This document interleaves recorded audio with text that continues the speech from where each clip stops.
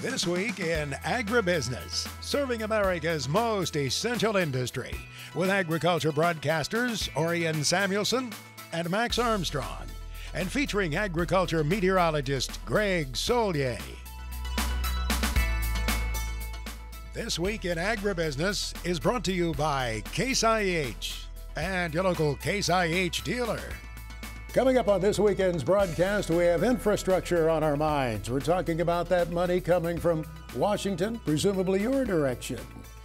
Hello, everyone. Welcome to the broadcast here. Mr. Pearson and Armstrong together at the desk. Good to see you, sir. Good to see you too, Max. And I tell you what, this infrastructure money and the funding has been a hot topic for the past year, and curious to see where it sits right now. Well, we know the condition of many of our roads and bridges. We know that we do need some upgrading. Let's talk with Mike Steenhoek about that at the Soy Transportation Coalition.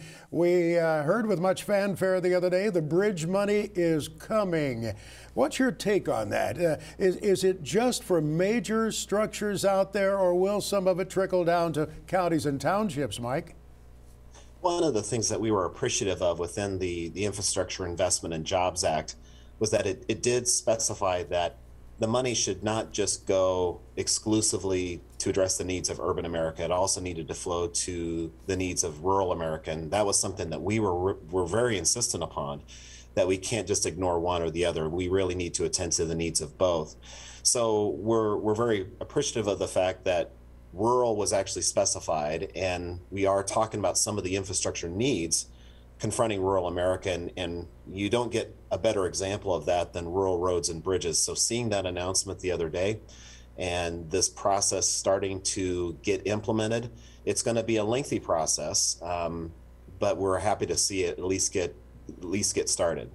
I don't mean to indicate that big city bridges don't matter, and lest we forget that I-40 bridge at Memphis, when that thing went out several months ago, that certainly had an impact on many in agriculture in that region, didn't it? It had certainly had an impact on vehicular traffic because that bridge was closed for a pretty extended period of time, but it also had impact on maritime traffic because, barges use the Mississippi River. And just during the 3 days that the Mississippi River was closed at that juncture due to the I-40 bridge closure, over 1,000 barges had accumulated in a queue. And so it just shows how significant of a artery the inland waterway is for commerce, including agriculture. And so it's really critical to make sure that we've got these, not only the urban bridges, like the Interstate 40 that goes from Memphis to Arkansas, but also these rural bridges that really serve as the initial link in the supply chain for farmers. And quite frankly, if you don't have an effective and well-maintained inventory of rural roads and bridges, it doesn't matter the quality of our freight railroads, our ports, our inland waterways, because the delivery will never occur. So you really have to make sure that that infrastructure that is most relatable to farmers is well functioning as well. Mike, you mentioned these big piles of money are being distributed to the states. Do we know the mechanics of how that money gets from the feds down to the county level? Will they be bidding for different projects, or is each state going to be different? Yeah, some of it is going to be through an existing formula. So the state departments of transportation are going to be the main implementers of this piece of legislation. The funding will flow from the federal government, in many cases to the states. And so these states will have a formula that's similar from one state to the next. It's not identical, but similar, regarding how, once they receive funding from the federal government, to what extent does it go to these particular projects in these particular areas of the state. So a lot of that money will be funded and dispersed via that existing formula.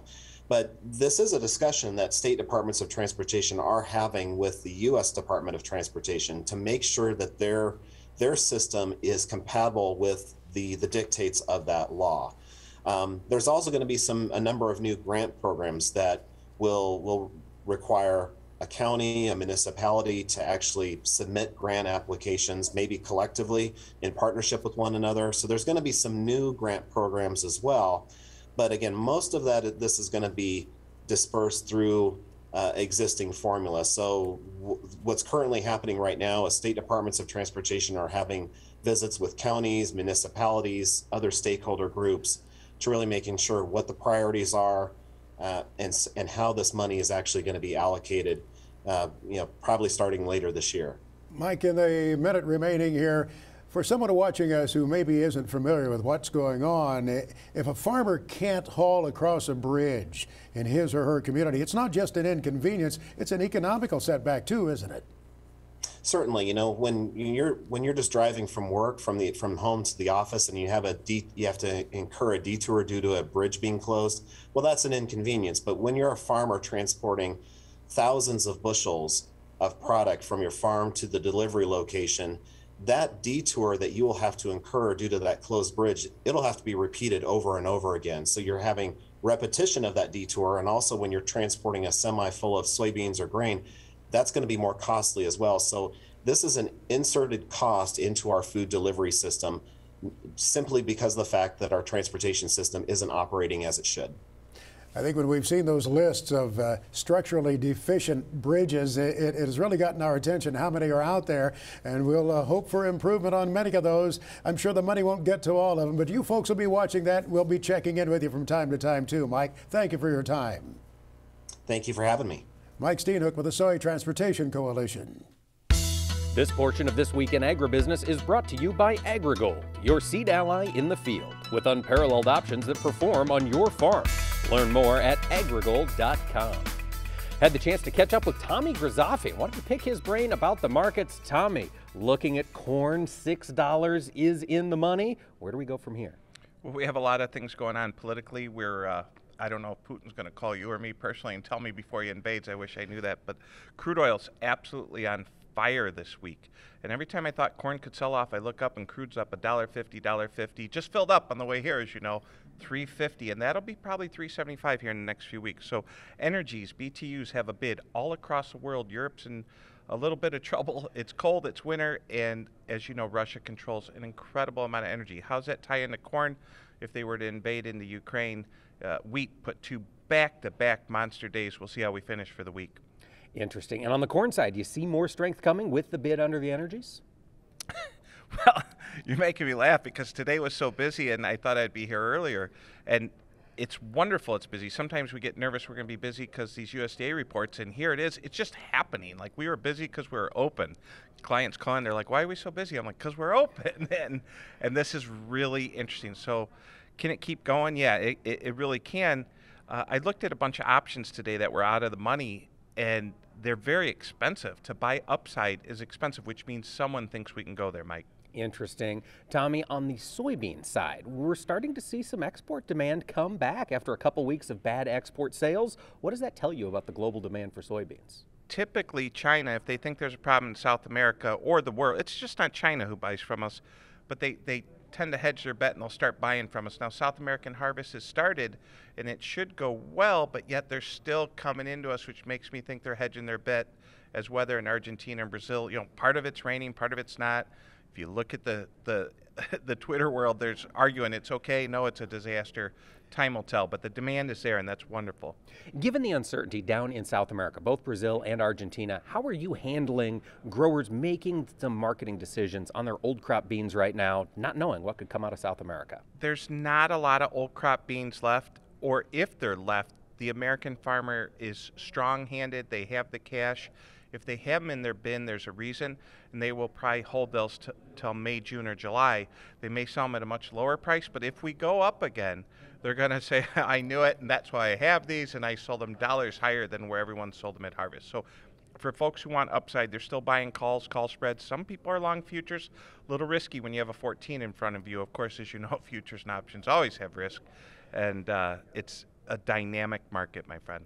It certainly is. On the new crop bean side, Tommy, given the rally we've had, is it time to start pulling the trigger on new crop bean sales? It is, and not only have I helped people sell new crop, but we're doing November 23 also, and that's very interesting to go that far out and say, hey, maybe all these supply chain issues work themselves out, and we trade lower prices in years to come. Interesting. What price are you looking at as a good price to make some sales in 23? We start at $12.75, and we have offers up at $13, and we'll see if they hit. Man, how much of your current old or new crop have you marketed already? It's pretty light. You know, guys don't, especially North Dakota farmers, they don't like to get real out front in their skis, especially coming off a drought year. In Iowa farmer, that would be a different story, and we have them pretty aggressively forward sold, about 30%, and then the rest we're going to throw a put on. Of course, they don't have crop insurance yet for the next 30, 40 days. That's true. A lot of things to keep an eye on. The markets will continue to move, folks, and we're going to be talking about those markets here on This Week in Agribusiness when we return. More from Tommy Grisafi. This portion of This Week in Agribusiness is brought to you by AgriGold, your seed ally in the field, with unparalleled options that perform on your farm. Learn more at agrigold.com.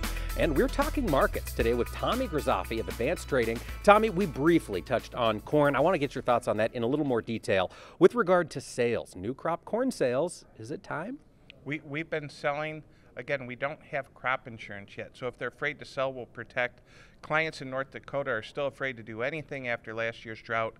Canada is importing corn from anywhere they can get it. Now, there's some problems up there, so depending on where your clients are would be a different motivation. This week we're in Iowa. It'll be a different speech this week. I could tell the Iowa farmer, give 40, 50% sold. Lean on your APH. You know, you have crop insurance, but they're used to producing big bushels here, and there's no reason they wouldn't again this year. The history, as you know, growing up here, that's right. That's what we do. And what we do in a large part with that corn is convert it into ethanol. Tommy, you mentioned energies are hot. Do you see ethanol being strong all year? It's it doesn't. I sold a couple crude oil futures this week and I lost money on them. You'd think I'd learned my lesson. Energies are absolutely on fire. BTUs are bid across the world. Natural gas, crude oil. They're pumping. I just got done. As I walked in here, I was listening to President Biden speak about energies. He addressed that there's inflation. He addressed a lot of things here. Hour and 29-minute speech, and he went over all the challenges that the American public, and energies are definitely in high prices, one of them. So the fact they're talking about it openly, it's not a secret. Inflation's here to stay. Food and energies are a big part of that. Tommy, speaking of here to stay, or at least prices catching a bid, you mentioned the wheat market. That thing had been suffering for a couple weeks. Seems like it turned around this week. Is this all on the back of the Ukraine-Russia tensions? I would think so. We found out in that crop report there's a little bit more planted acres of wheat, that Kansas City wheat. Obviously, we don't know what we're going to plant up there up north. Again, that pull into Canada, you wouldn't believe it until you see it. What you're going to see when you talk about the Canadian-American relationship is that the truckers can't go back and forth, the vaccinated, not vaccinated. If there's going to be food run out of shelves, it's not going to be in America, it's going to be in Canada. And so that makes people store up on stuff, pasta and everything else. There's supply chain issues. We know there's wheat in other parts of the world, but supplies are low. Money's looking for a home, and wheat's a commodity that moves. It does. Tommy, you mentioned the Canadian vaccine requirement on truckers crossing the border. Is that going to have any major impacts on the cash grain business in this country? Does enough change hands across the border for it to impact ag in a big way? Absolutely, especially with the drought that they had last year, Mike. The Canadian growing area is about 3 times bigger than the state of North Dakota. So what's happening is an incredible amount of grain gets trucked within 25, 50 miles from our border to theirs. If we can't get the truck drivers to do it because of legal reasons versus their rules versus ours, we're going to get the trains involved. And you could see that freight of just absolutely explode. That's the sign right there. Watch that freight up in the PNW and up into Canada. That makes sense. Tommy, you touched on the differences between the U.S. and Canada. The dollar value is a big one of those. Where do you see the dollar going in 2022? It's we're still the best home in the worst neighborhood, and there's no other way to say it. The American dollar is it gives people comfort. We had a stock market pull back this week. Nasdaq's almost down 10% on the year. It doesn't tend to stay down there long, but yet that's where we are. And the dollar is not, of all the things I look at, I don't look at the dollar like I used to. We saw a big bid in gold and silver this week. We'll see if that could follow through too. Interesting. And do you see a strong bid following the dollar higher on gold and silver?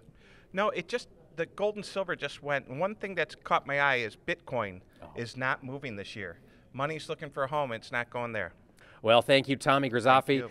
That's Tommy Grisafi from Advanced Trading. Lots of things happening in these markets. We appreciate your insight. Chad Colby's Look at Agriculture Technology comes your way next, brought to you by the IBM Watson Decision Platform. combining AI with Internet of Things data to help agribusiness increase yields, improve quality, and drive sustainability. Well, it's January, so all that new 2022 technology is being unveiled. Chad Colby has a story about some of the new technology options coming from Apple. He shares that with us right now. If you recall last year, I upgraded computers to that new 13-inch MacBook with the M1 processor from Apple. Now, recently, Apple has expanded that line. And now in their flagship models, they have it in a 14 and a 16-inch with the M1 processor. Now there's a lot of enhancements to this new machine. It's got faster RAM, it's got a new keyboard, it's got a new screen, so on and so on. But that's not why I'm putting it on the tech segment this week. I'm adding it because this thing is an absolute game changer in terms of high-end computer power. If you go to Apple's website, you'll see they still offer all three models, the 13 and the new 14 and 16-inch sizes. I opted for the 16-inch when it was time for me. I also upgraded to 64 gig of RAM, which is the most I've ever had, and a 2 terabyte hard drive. I also want you to pay close attention to that lower left-hand corner. If you configure your new machine, you'll see an ETA, and right now, it's mid to late March. Once I got my new computer, I already knew this thing was going to be a monster of performance because if you look online anywhere, you can see the comparisons. And there's really nothing that compares to the kind of raw horsepower in a laptop that this new machine has. As far as setting it up goes, this is really slick. Just like an iPhone, you set your old computer next to it, and it automatically transfers everything over. Photos, passwords, email accounts, everything. It's super slick. I don't recommend this computer unless you have high-end needs. Maybe you're using AutoCAD, or in my case, you do a lot of video editing. You can see right here in this screen recording, this is in real time. This thing does not miss a beat editing in 4K.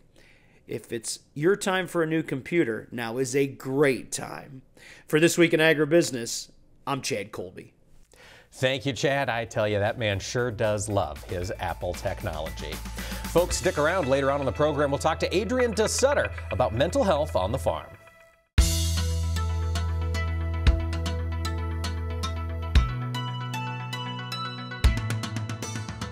Thanks for joining us here on This Week in Agribusiness.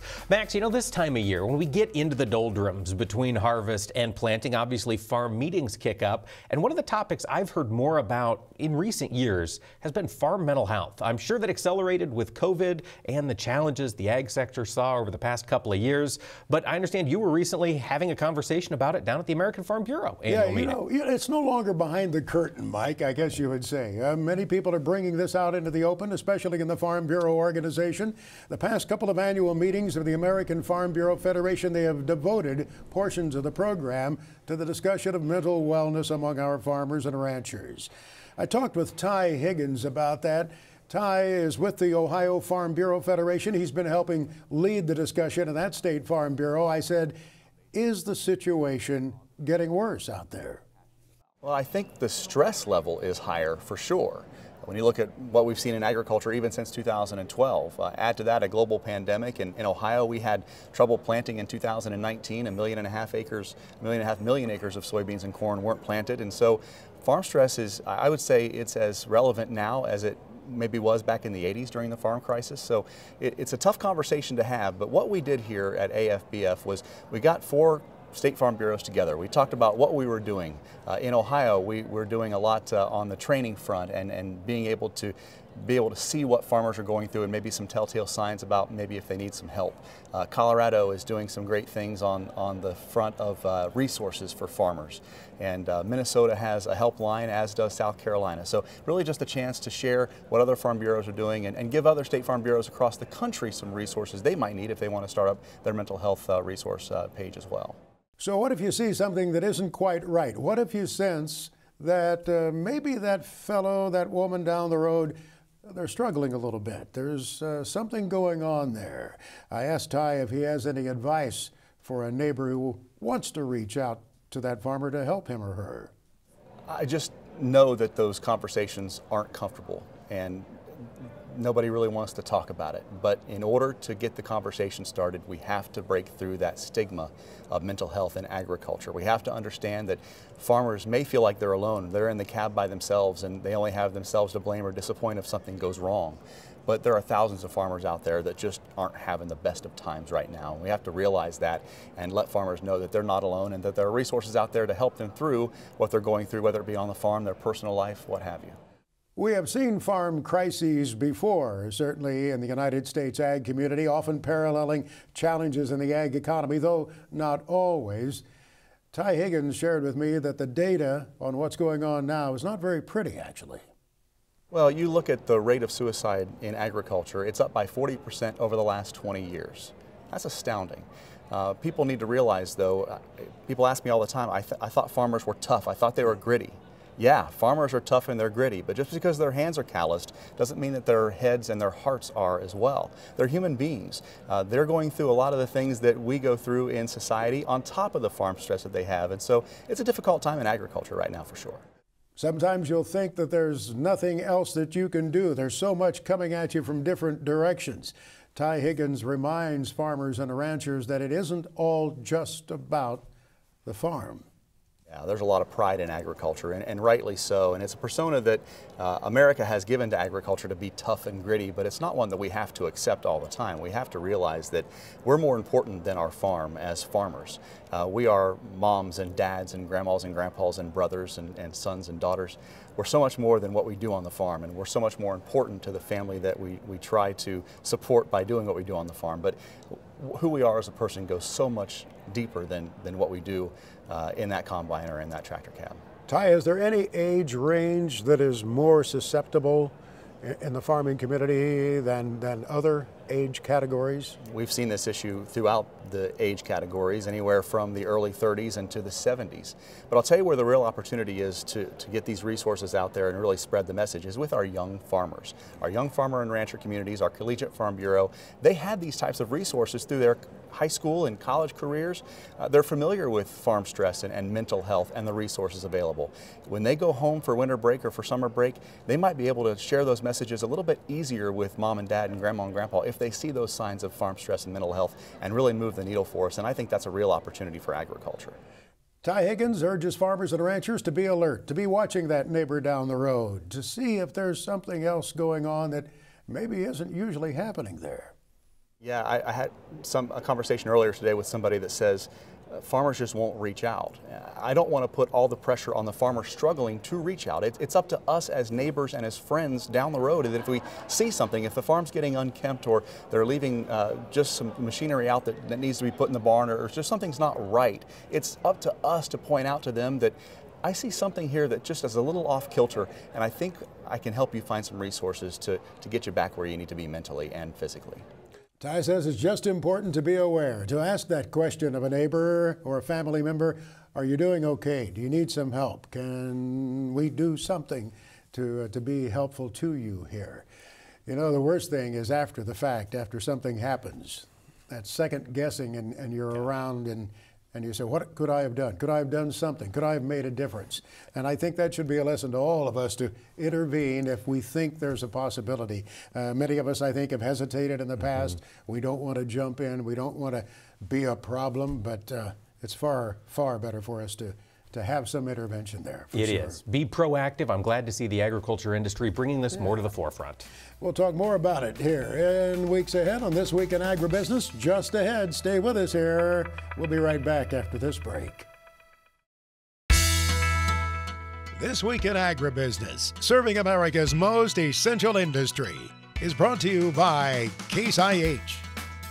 Welcome back to This Week in Agribusiness. Thanks for joining us. Max, this time of year, the days get a little shorter, the nights get a little longer, and it's cold, and it gets people thinking about their mental health, and maybe it gets a little stressful. Oh, I know I do, and it's tax season coming up. You know, that brings me down as well. But the last time we talked with Adrian DeSutter, it was in the spring. Those days in May when farmers are able to get out and do some work. It's a little different scenario now. Adrian, welcome to the broadcast this weekend. I want to get a little guidance from you on how maybe we can approach this tougher time of the year. And for many farmers or ranchers with the solitary existence, it can be a little bit difficult during the winter time. Absolutely. And thanks again for having me, Max. It's always good to have these conversations. Yeah, we've heard of the winter blues, and really anyone can get in a funk in the winter because, like you're saying, the weather's cold. You can't get out and do some of the exercising and things that maybe you're used to. I'm not used to that because I don't do the outdoor exercising, so that doesn't affect me. But we're restricted. We're a little bit isolated, and as we've seen in the last couple of years, isolation can really take its toll on us. There's a couple of things that we need to keep in mind, though. When we are in our off seasons farming, we don't let our equipment in our fields just sit. We make sure that we take care of them. We take a look at what needs to be done. Maybe it's now, maybe it's later, but we make sure that before we have to get them in full swing again, we take a look at what repairs need to be done, what type of tiling needs to be done. And so it's really important for us to do the same thing with ourselves. Experts will tell you need to eat, you need to move, you need to exercise, you need to get your rest. Those are all great tips, but of course everyone's a little bit different. So making sure that we're doing that maintenance and taking a look at ourselves to manage our own stress in the way that we need to uniquely is really important. The meeting season is underway, and many of our friends will be there in hallway conversations or in a lounge somewhere visiting. They're not just sitting in a classroom atmosphere. Is that helpful, too, to meet with friends, a young farmer meeting with another young farmer? Absolutely. It's interesting because when the pandemic first started, a lot of farm friends were saying, well, this is kind of what we're used to. We're kind of isolated anyway. We don't do a lot anyway outside of the farm and outside of the rural areas. But then those meetings shut down for longer periods of time. And I remember my husband saying, for me, going to a corn growers meeting every month is kind of my therapy. It's kind of my way to vent with people that are like-minded. So this conference season, this meeting season in the winter is definitely a helpful tool. Even if being social isn't your thing, just being able to get out and hear that other people are sharing some of the same either struggles or just same experience as you can be a healing experience. It certainly can. And Adrian, when we're talking about isolation, getting out and doing things, engaging with others is certainly good, but also so is helping others and lending a hand. Do you have any thoughts on farmers getting together with one another during this winter season? Oh, absolutely. And that's a wonderful thing to bring up because there is something healing. Again, studies will tell us that doing things for other people lifts our spirits, essentially, and it increases the chemicals that work in our body that are those happy chemicals. So yeah, anything you can do, whether it's in your churches or your local communities, food banks, anything that you can do with your farmer organizations to help your communities and help each other out is definitely a good thing. And of course, we know that keeping an eye on each other as farmers is so important, especially during these times where we aren't necessarily out and about with each other. Just being vigilant for things that might seem off, things that might, maybe someone doesn't seem like themselves, making sure that we're keeping an eye on each other and taking that step to ask, hey, how's it going? You seem a little off today. Really can show people that they're being cared for. Adrian, you lift our spirits when you join us here. We appreciate that. We'll count on you to do that another day. Thank you. Thanks so much, Max. Adrian DeSutter on the farm in Central Illinois. Greg Solier now brings us his farm weather forecast for the week ahead, presented by Pivot BioProven 40. Predictable, productive, weatherproof. Turn to a better nitrogen. Turn to Pivot BioProven 40. Learn more at pivotbio.com.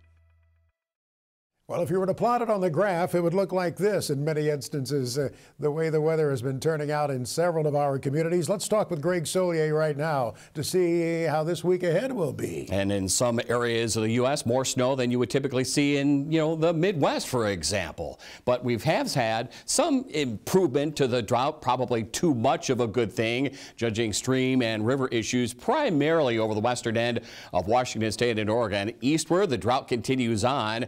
And yeah, Yeah, it's kind of quieted down moisture-wise. La Nina typically gets these weather systems cranking and going, but note the upper level winds are in a ridge position, so there's still a couple of shots of cold air, but moderating into the high plains areas. Nice to see some snow on the ground the farther east across the Dakotas you go. Seasonal weather pattern across the interior west. Maybe a stray shower coastal sections of Washington state with a weather system offshore, and it largely stays there. Upper level winds are buckling here. They're downsloped across the northern and central parts of the Rockies, so there's a warm up in temperatures, erosion of snow cover. It's been back and forth, and the ups and downs in temperatures, well, Max, have been playing out across the Dakotas. But overall, over the northwestern part of the country, pretty quiet weather picture here over the second half of the month of January.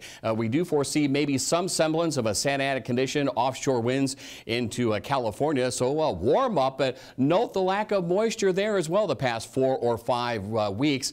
If you were to take the precipitation year up to about April 1, we're only running 50 to 60% of normal. If you were to cut it off right now, about 100% of normal. But again, La Nina years are not conducive to getting organized moisture on a regular basis across the drought areas of the west, including California. Little weak system down across West Texas cotton of no concern. Seasonal high pressure and temperatures across the central and south end of the winter wheat belt. Yes, the dryness in the drought is expanding again. Warmth in the desert southwest. Pretty quiet weather picture. Maybe a little rain and drizzle. Napa on northward later on into the week. As a much younger man, I remember in the wintertime we would get into a cold stretch and we'd stay there. It seemed like for weeks. We don't see that much anymore. No, we don't, although the cold has been dominant, but so far the winter season, primarily northern areas of the plains, Great Lakes region, amazing how these cold highs like to migrate where the snow cover is, and that's where it's played out of late. Of course, we've had a lot of snow south of the Ohio, and there's another wedge of cold air, another clipper system to dust the ground over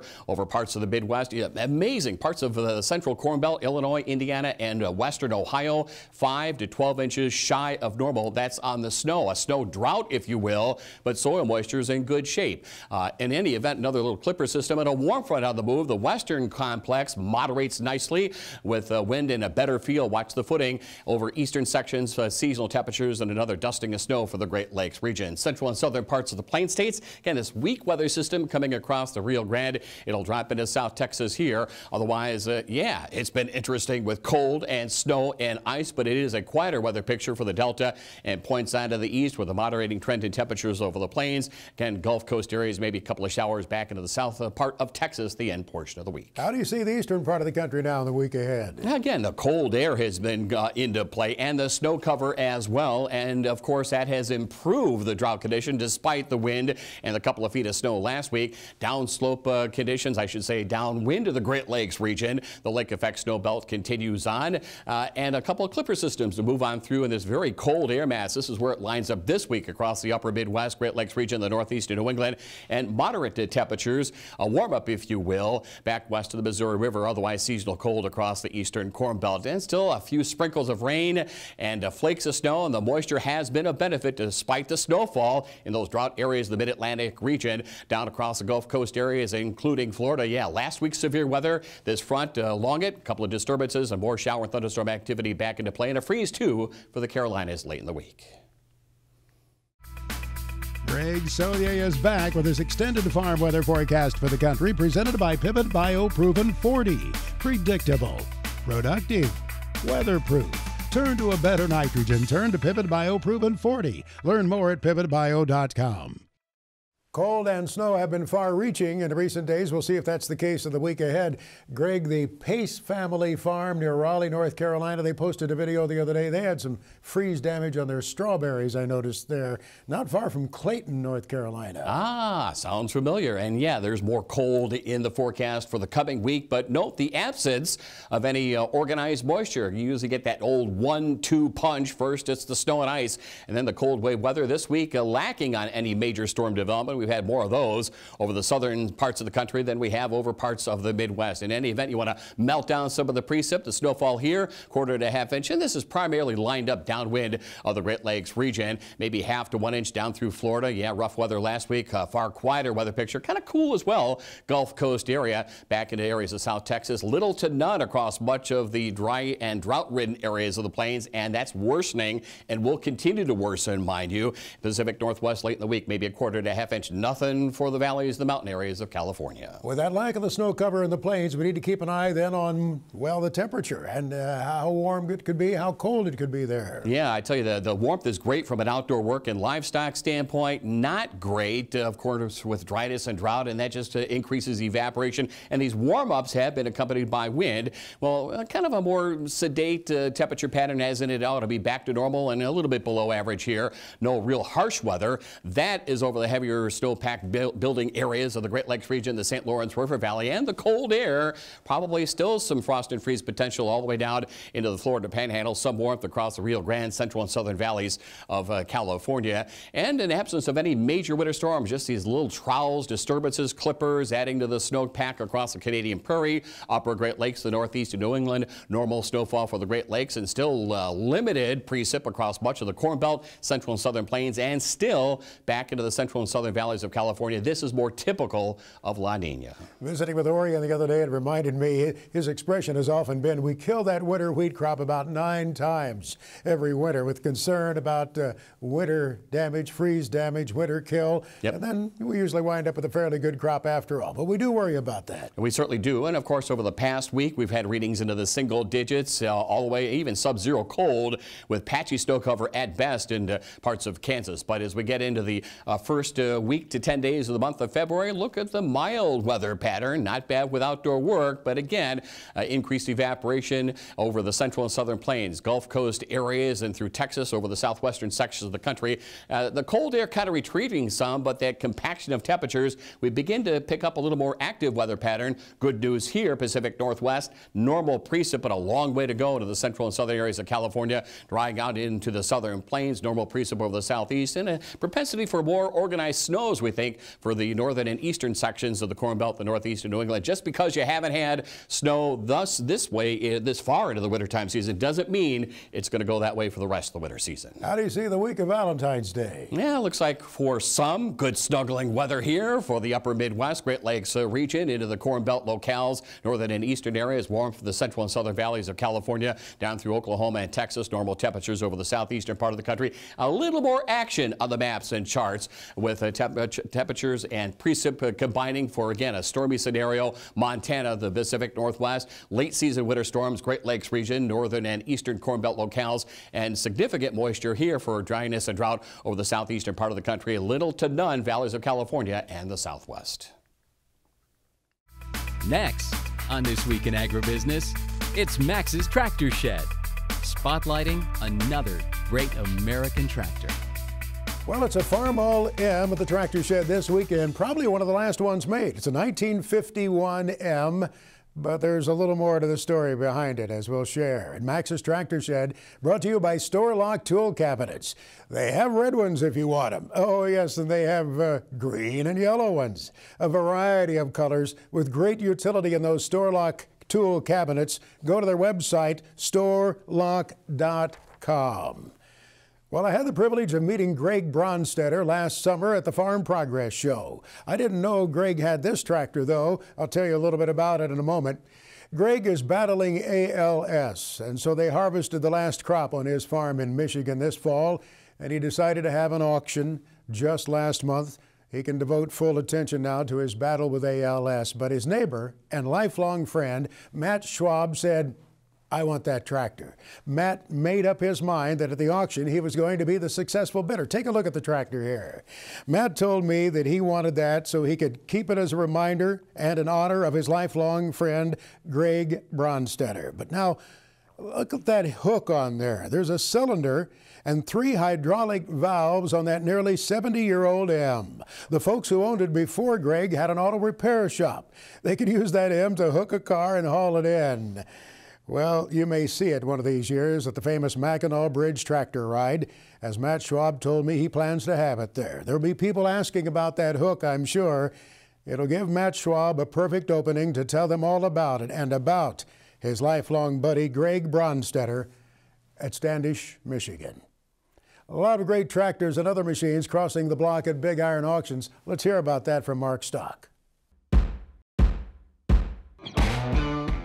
Hello, Max, and hello, everybody. Big Iron has got Big Iron Realty. We've got Big Iron Livestock and, of course, Big Iron Machinery. And this week, we've got a lot of different things selling. January the 25th, 80 acres of Platte County, Nebraska land will sell for Lucas and Anna Lucky, plus 239 acres of Platte County land will sell for Carly S. Eaton Revocable Trust. January the 25th, Big Iron Livestock Division will sell some quality cattle for Sand Dune Cattle Company, LLC, out of Sargent, Nebraska. They'll sell several quality registered Red Angus bulls, plus commercial Red Angus bred heifers and open heifers. Then on January the 26th, Bradley Lundeen has 30 items selling by Hildreth, Nebraska, including a 2012 John Deere S670 combine. They've also got a John Deere 1293 cornhead. Larson Farms out of Frankfort, Indiana, they've got a 2011 Apache AS 1020 sprayer with only 416 hours selling. And on January 26th, the Robert Razak retirement auction by Yankton, South Dakota includes 2004 Case IH 2366 combine, a 2015 Case IH 4406 cornhead, plus a 2014 Case IH 335 VT vertical tillage machine. And also Michael Barboza from Turpin, Oklahoma will sell a 2002 International 8100 truck with a Coon Knight feed box. A lot of good quality land, livestock, and equipment selling on BigIron.com.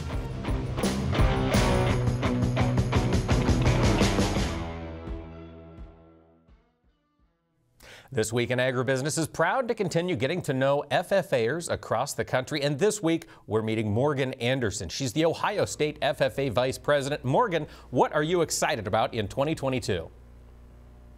I think with the new year, excited is such an understatement.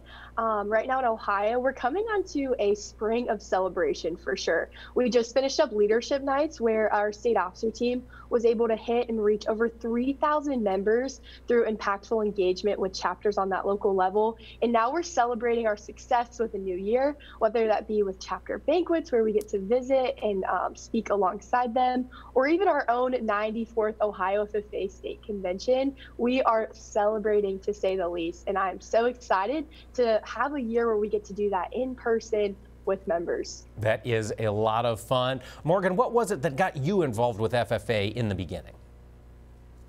Of course. So although I'm rooted family-wise in rural central Ohio, my background isn't directly correlated with agriculture in terms of a one-on-one basis. I actually was able to pave my own way through FFA with my individual engagement and career development events, one of which being the Prepared Public Speaking CDE. And through that, I was able to enhance my critical thinking skills, my poise, and my speech writing, as well as learn a little bit more about food supply and innovation in agricultural sustainability.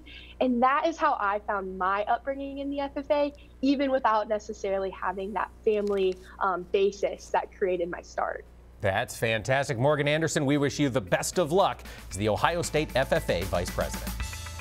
Stay with us. Just ahead, we'll talk about grain bin safety.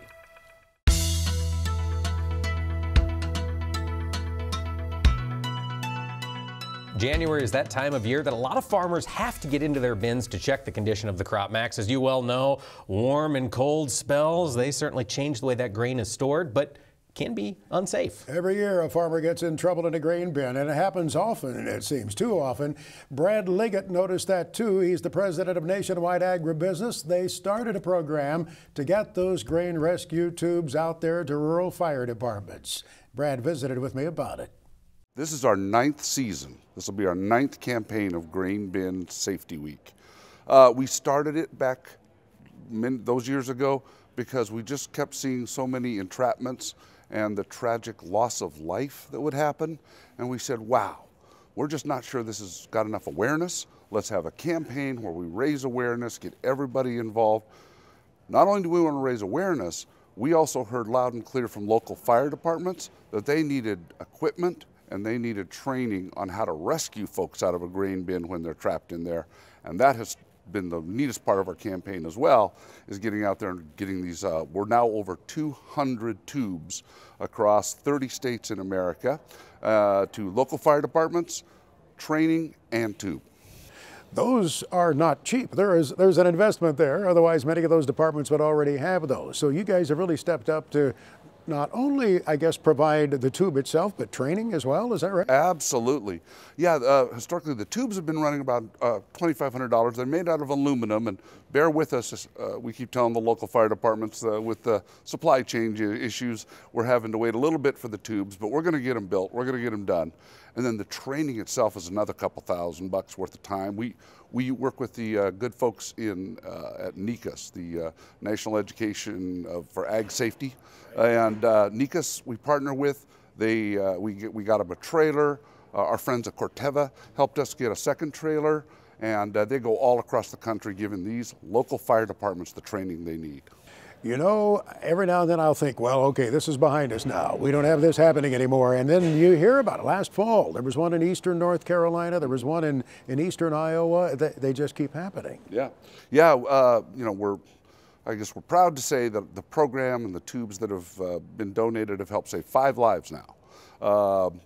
Obviously, the goal of the campaign is to make it where no one ever really needs to be rescued. If we can get awareness out there of how dangerous of a work environment it is when you go into a grain bin, maybe we can get those farmers thinking, I'm not going to go in alone, or I'm going to get a harness on, and I'm going to be extra careful if I don't go in at all, or if you do go in, really recognize how dangerous that workplace is.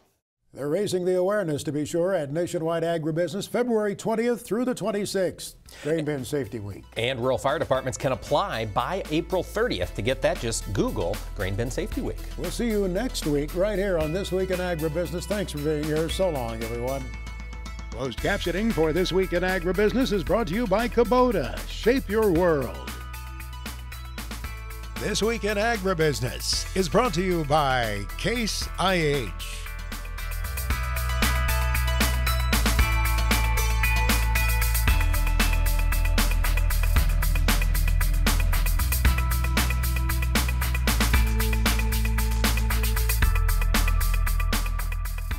This Week in Agribusiness is produced by Omax Communications in association with 22 Creative Group. We invite you to visit us online at agbizweek.com.